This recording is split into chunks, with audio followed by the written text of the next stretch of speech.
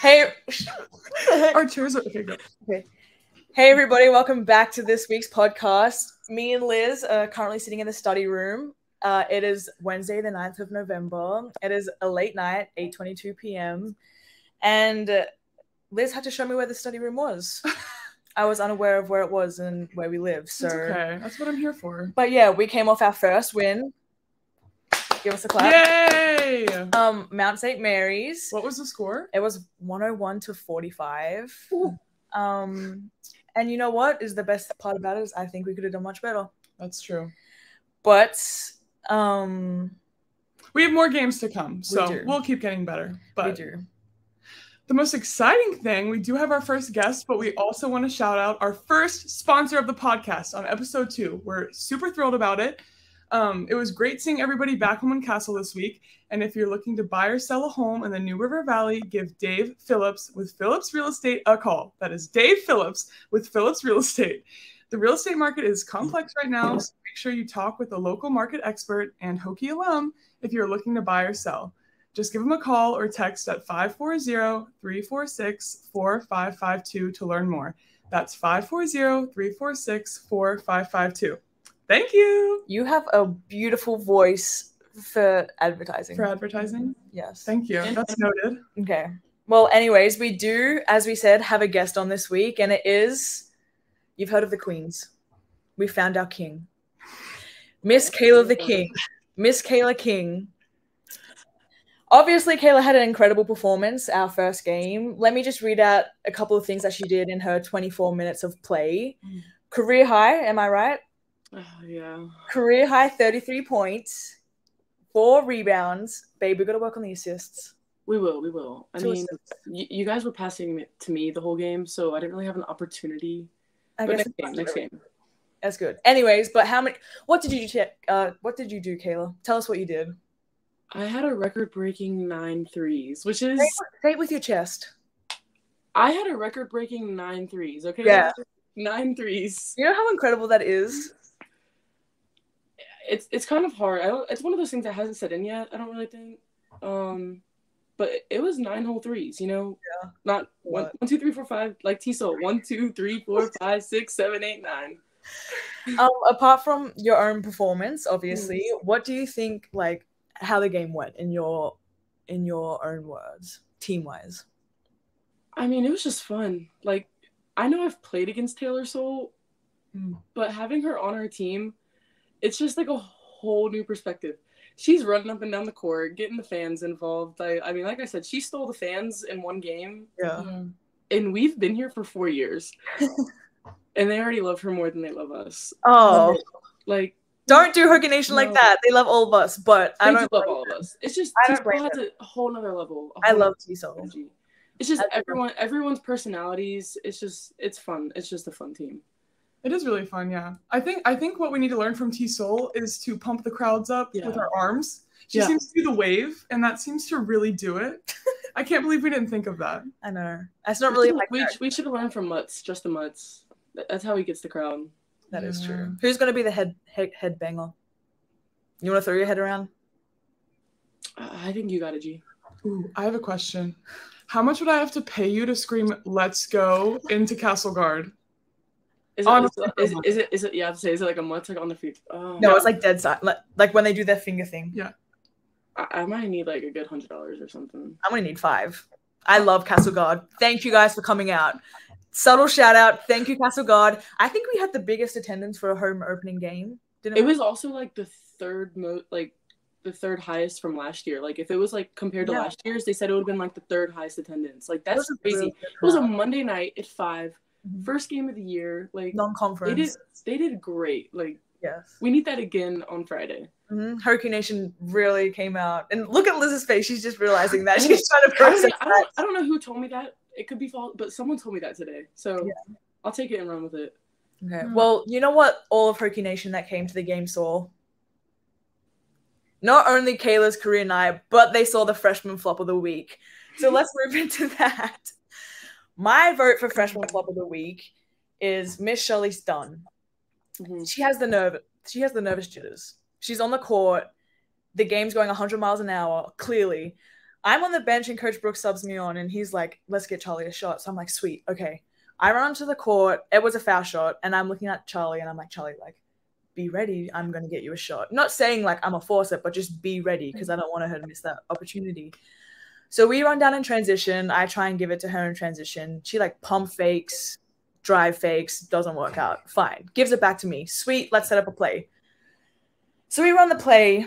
And I don't know what she was thinking, but she ran it completely wrong. This woman just pops. So I give her the ball anyway. She's kind of open.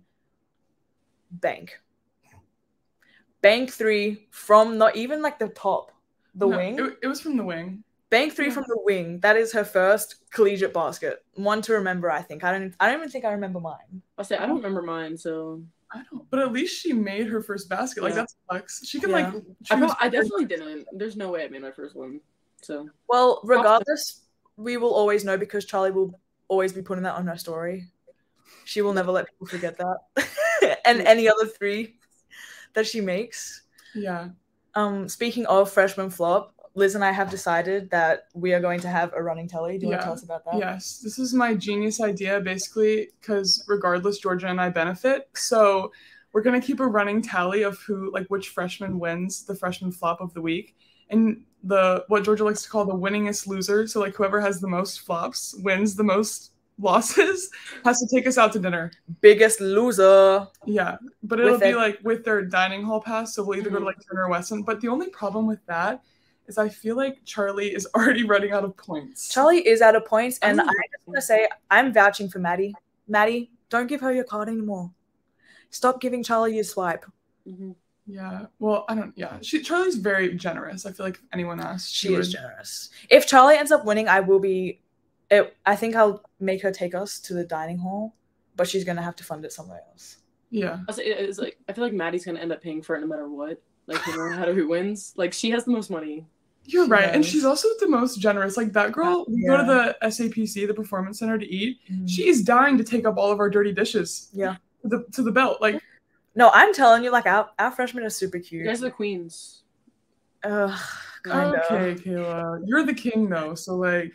Smart, intelligent, beautiful king. May I say record breaking? I love being called a king. It's just show us the tap. It brings out my tap for no reason. Yeah, you do have a crown on your wrist forever, you know. The reason why we know that Cayla has this crown on her wrist is because we are very close. Why are we very close? You may ask. We indeed lived together for like what, 2 years? Yeah, I lived maybe 3. Yeah, I lived with Cayla. We were freshman roommates in the dorm. So and you were joined at the hip in high school too. So y'all can say like what? We did kind of live together. Yeah, no, we did. But us 3 lived in an apartment for our whole sophomore and junior years. Well, so 2 whole years. I want to add, it felt longer because it was during COVID and we were like locked in that apartment too. So I feel like we literally spent like every single day together. Carry on. Yeah, so anyways, Cayla, because she's just the great friend that she is, she listened to our podcast last week, so she kind of gets the gist of the roommate report card that Georgia and I already did. So we just thought it would be really fun to do it with Cayla as well, because we had so much fun with you. So we'll let you go. We'll let you go in a second. But first, we want to go first. We can't wait to hear. Fought long and hard. We had to reach to the back of our brains, our memories.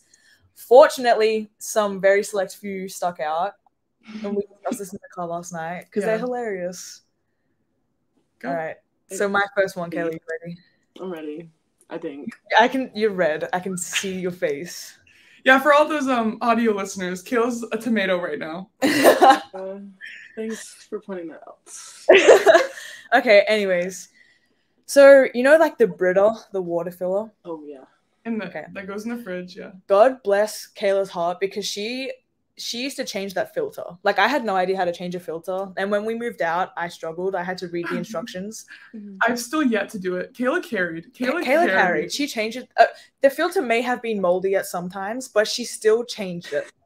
But the downside of this is even though she changed the filter, when it came to the water, it was either never filled back up or it was left under the tap with the tap running for I knew that was coming. That thing would overpour. Yeah. Do you have a comment? I have a reasoning, kind of. I mean, it's not really valid, but I would like try to multitask and like, you know how you like leave the microwave on and like try and get back before it like gets to 1? Yeah. So it was kind of that concept, but I would never come back. Yeah. Yeah, I know. It was just like, I don't know if it's a little bit of ADHD or whatnot. I would like get distracted and go do something and try and come back and like turn it off and put it back, but just never find my way back. I would be laying in my bed, like fully immersed in my book, and I would just hear like a stream. Yeah, and I would be like, I know what this is. But another thing to add too is it wasn't a small brewder. It was like one of those big, however many well, what do you guys use? I don't know. It was the largest liters. It was a large one. It was a large liters one. Maybe. So it had to at least be like 2 to 5 minutes of straight pour. Yeah. It was. But we were grateful that you changed the filter. That's all that matters. Yeah. We appreciate that. I tried to improve. I unfortunately have to say that does still happen in my apartment now. Does Ashley call you out? No, she does not. I hear it myself. I don't have you guys to like check me up on this, but I do hear it myself. Yeah. It's a small one though, so like sometimes I can like it's not as long of a break away from it, so I see it. But it's not every now and then it still happens. Yeah. Well, do you have one? Do you want to alternate, or do you just want to let us go? Because we have small. You guys can say a couple, and then there's 2 of you, so you guys have a little bit more than I probably have. Yeah. Okay. Probably my favorite thing about living with Cayla was that one of my favorites was that obviously Georgia has a dog, Winnie. She comes up all the time, and Cayla would always come home and let her out and give her cuddles and kisses, which is so nice. But one thing is, Winnie's probably the most intelligent dog I've ever met in my life, and the girl knows how to unlock doors and open doors. So I just want to say, Cayla, when you used to leave the door unlocked and Cayla would open the door. Winnie. Oh, Winnie would open the door. Sorry, Cayla. I mixed you guys up. And she remember that time she escaped? Mm-hmm. Yeah. And she was running around the parking lot waiting for us. She was very free. She was liberated. Yeah, that was a little bit scary. Yeah. Do you have any defense? No. Okay. You guys got me on that one. Do you have the defense for this? I think this one's like the winner. We love our Toll House cookie dough. We really do. Mm-hmm. And I'm not going to lie, we probably ate each other's a billion times and we probably just never owned up to it. So what happened when you left the cookie dough overnight in the fruit basket? Oh my. I was so like heartbroken over that too, because like the next day I was so looking forward to cookies, and like the fact they were like spoiled. It was reeked. Yeah, like it was probably one of those things, again, the ADHD, like yeah. I think I was probably meaning to put them in the fridge and in the fruit basket. What made it better is I got up for breakfast and I go to the fruit bowl. It has the clip and everything on it. It's just disposed there. It was prepared to go back. Again, I've done this at this apartment. Like, not the exact same situation, but like maybe I was eating chips and salsa, and I went to go put the salsa back in the fridge and I put it in the microwave. Like, same thing. Like, didn't even realize. Like, I think you have a lot going on. I think I might have ADHD that's like undiagnosed, because I've even been asked by, like, I was at PT like maybe a month ago, and it was in the middle of the appointment, and she goes, "Do you have ADHD?" I was like, I mean, I don't, like, it's not diagnosed, but you're a doctor, like, you're not like that kind of doctor, but you're still a doctor. And I mean, both of your guys' things, I think they've gone along with that, so. Yeah. Okay, but regardless, Cayla, we have to say, overall, A+ roommate. Yeah. We had absolute family vibes in there. It was so crazy. It really was. It's like, especially, I think I'm gonna be sad around Christmas time, because our Christmas vibes, the Christmas tree, were immaculate. Yeah. Yeah. I'm sorry. My dad bought all of those Christmas trees. So we had the cutest. I have my little stocking. We had the C, the G, and the E. That was so adorable. Did we get one for Winnie? Winnie had a stocking, but she didn't have a letter. It was because it was a different year. Like, it wasn't the same pattern. Yeah, but regardless, great roommate. We have harped on you enough, Cayla. That was not very warranted. I feel a little bit bad about that, so please insult me. No. What do you have? Let me see. I hope it's bad. No, it's really not. Like, it's similar. You guys weren't even that bad. It was like a good. It was like a You know, like the backwards just slide. Okay, so Georgia. I'm so ready. That's not you. No, it's not. It was just like at any point of the day, I feel like your music was on 100. But like music taste 100%. It's great. But I'm a nap person, so sometimes I'd be like mid-nap and I'd roll over. And then I'd just be hearing like, I don't even know, like house music at 2 in the afternoon. And it's great. Like maybe you're in the shower, maybe you're just doing your homework. But I honestly miss it. Like it gets quiet here sometimes. So, but like that's like honestly like I was thinking, and that's like the only thing I can think of with you. But a good thing about Georgia. No, I'm not done with you. It's a good thing. This is a good thing. I miss your cooking. Like I'm not saying I'm not a bad cook, but I'm just like the basic, meat, potatoes, vegetable, like just different variations. Georgia's over here cooking curry, some stir fry. Like she has the cultural different variety of foods. Even if I didn't eat it, if it was just for like her, the house would smell immaculate. So that is one thing I also do miss. Oh, that's so sweet. I feel like we're getting really close. Elizabeth, let's see. I don't even know if this is like a negative about you. It was just like the living with you. No, listen. If anyone doesn't know, Liz and I are in the same major. Same classes, like just because of how the major is laid out, like it's a pretty strict with your classes. So a lot of times we're in the same classes. But like living with her, we're both like competitive with our grades.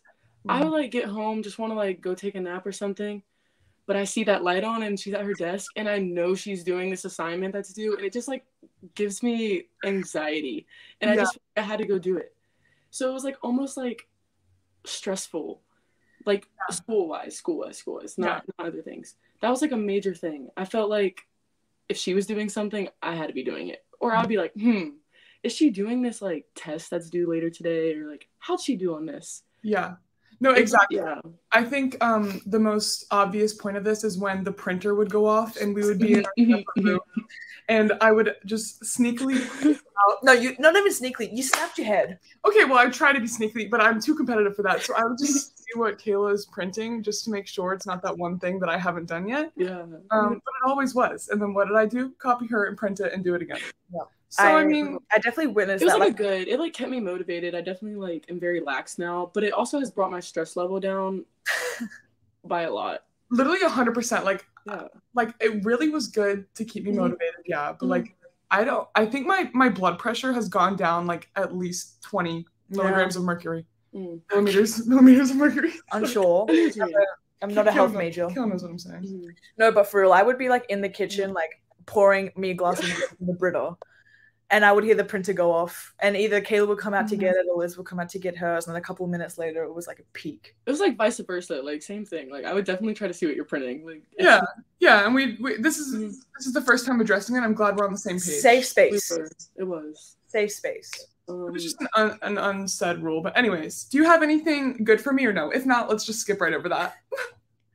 No, I think it was just, I think for like with both you guys, like you said, it was just like such a homey feel. Like we could just be out there watching a movie, drinking our late night tea, having like our little, even though we always had Christmas lights, like there was like one above that was a great apartment vibe. Yeah. I think it was definitely like a bucket list check, like living with your best friends, like great. It's been fun. God, go from here. People probably think we're far away. We're literally like one floor apart. Oh yeah, we live in the same place. I was gonna say that we're right above your room right now. Like I think if I stomp hard enough, you'll just hear us. Yeah, probably. Yeah, but I think like we're like living in another state, but no, we actually live very close. I can just go walk and say hi. But I actually still see you for 7 hours a day. So like we do. Yeah. Anyways. To bring back up your stress level, considering it's apparently down, we have some intensive questions for you. Oh boy, fire! I'm in the hot seat now. This is the Cayla King. I was gonna say Cayla Queen. Getting confused. Cayla King Q&A. Liz. Yeah. Well, obviously, like you're super astute, so smart. Like, wait. For the listeners that don't know what that means, can you define that? Oh my God. Cayla's a genius. To put it in simpler terms, she's literally so smart. Like, gets hundreds on all the exams. It's so frustrating. It makes me sweat. Like, I'm getting hot thinking about it. I got 107 on the exam. That's what I was literally about to say. Like, I'm over here. Like, I'm not dumb, but I'm not like a brilliant genius. And I'll hear them talk about their test grades, and they're like, "Oh, their average was at 89, but like I got 104." How do you get 104? I thought the max was 100. Extra credit. That's a very American thing. 104. Like, extra credit is very American. Anything she doesn't like, she's like, "Oh my god, that's so American." But it is.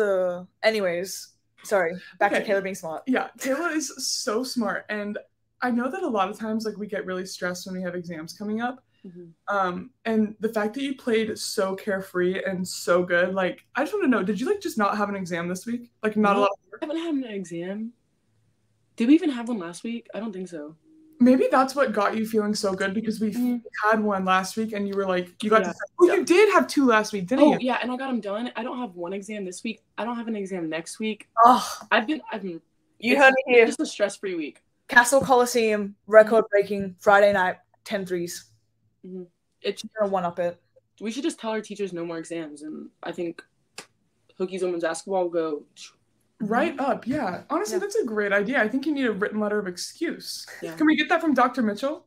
Can that be a doctor's order? Dr. Mitchell, are you listening? We'll see. Yeah. If she texts us, we know. If not, she's fake. Okay, considering you were stress-free and you didn't have like an exam or anything, like Liz and I do have a song of the week, or we stated what I was last week before the game, and we just wanted to know like if you listened to a song before the game, because if you did, like, you need to probably listen to that. Honestly, no. You were the DJ before the game. I got there right before, so I didn't have my AirPods in. I don't remember what song you played, but I told you had a good song in there, and it was when Coach Brooks came in. Oh, it was Cuff It. It was Cuff It, Beyonce. Maybe we just need to play that before. Maybe. Oh, did you have a new song this week or in the past few days? Yeah, actually, I did. I was it was what day did we play? Monday. Got my days mixed up.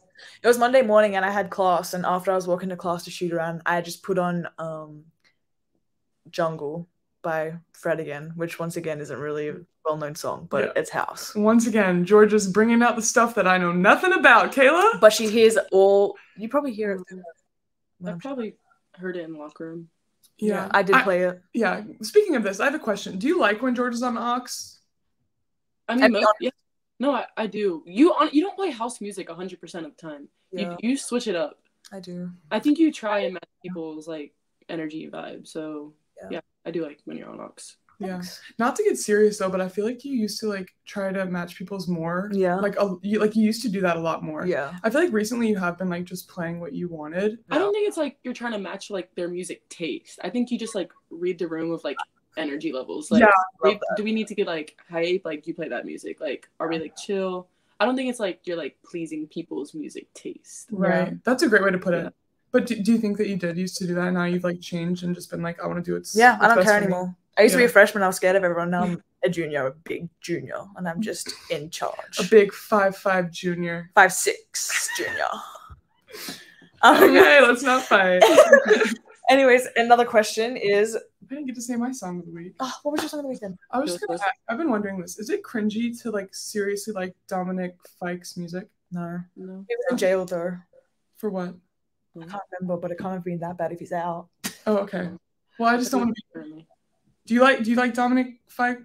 Yeah, I mean, I've kind of trying to expand music, but I have a couple of his songs, not like a whole album or anything, but I have a few of his songs. Okay, well, I've just been wondering that. I just needed to know.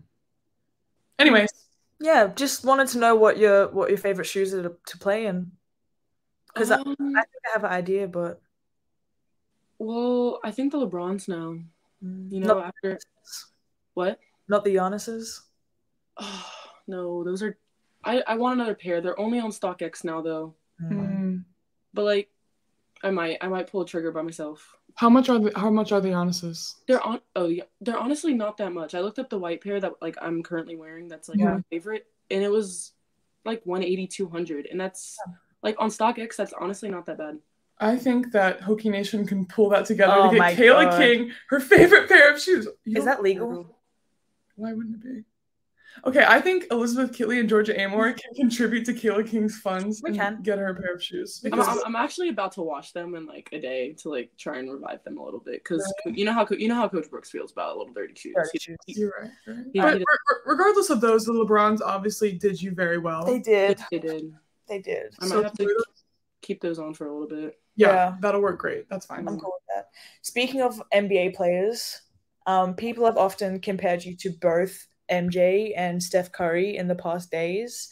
Just want to know your thoughts on that one. I mean, you know, even being like in the same conversation as them is just, honestly, I never thought it would even be up there. So the fact that I'm in the same room as them, I'm gonna take that and take it and run with it. Just if someone says who are you, what's your NBA comparison? I'm just LeBron, Yeah.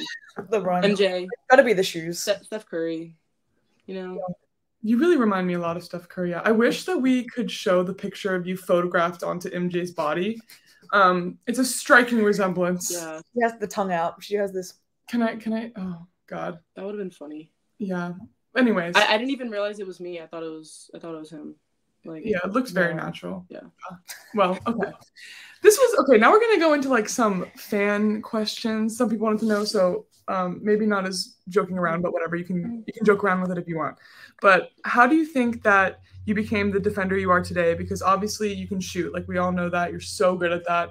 But a lot of people don't recognize your defense as much, and you're like so incredibly good at that, and you always guard the best player on the other team. So how do you think you got to the defender you are today? I mean, so I actually had a lunch today with like a couple like donors, and Coach Brooks made it known that when I came in as a freshman, I was a horrible defender. Mm-hmm. That I would smack every screen like it was a magnet, and that I'd get dribbled right around. So I feel like after hearing that, I knew that freshman year I was not, the best defender. Mm-hmm. So I think that kind of just gave me motivation to work on it. And I realized it was more of it's like kind of a mind game, and, I enjoy those. So being not as athletic, you have to be like one step ahead. And Coach Brooks and Coach Poppy have definitely helped with that since I've been here. Yeah, I have another question. Do you think like you being so, like you're so smart and everything, and you always want to like get 100 on tests and everything, do you think that motivates your like perfectionism in basketball? Yes, because even after the game last week or Monday, having 33 points, I'm like, oh, that one girl scored on me that one play. Like, I almost like think it's to a fault, Yeah. Because like I'm like, oh, I can't believe I let that girl hit a shot in my face. But it's like it's literally 2 points. Like it's actually insane how, like things like that can keep you up at night. But then the fact that you made 9 threes, you're just like, okay, like next. Like you'll turn the page after something incredible, but something that you mess up one time, you're like, you cannot let it go. Yeah. It's exactly like that. So but I think that also is what like makes me better. Like you need to have a balance of both. Yeah, I was gonna say it's like a blessing and a curse because it really works favorably both ways. I think we all have a little bit of that though. Like you two definitely do. Another question coming off like your post-game interview, you mentioned that you really benefited from observing the game from a coach's perspective when you were sidelined with injury last year. So like can you like offer more detail on how that made you a better player and a student of the game? I mean, you just see a lot more when you're not playing. Like when you're in the game, I mean, you of course try to see the whole court, but it's definitely cut off. Yeah. You can see how plays develop. You can see how people like how people like to get their shots, how people play.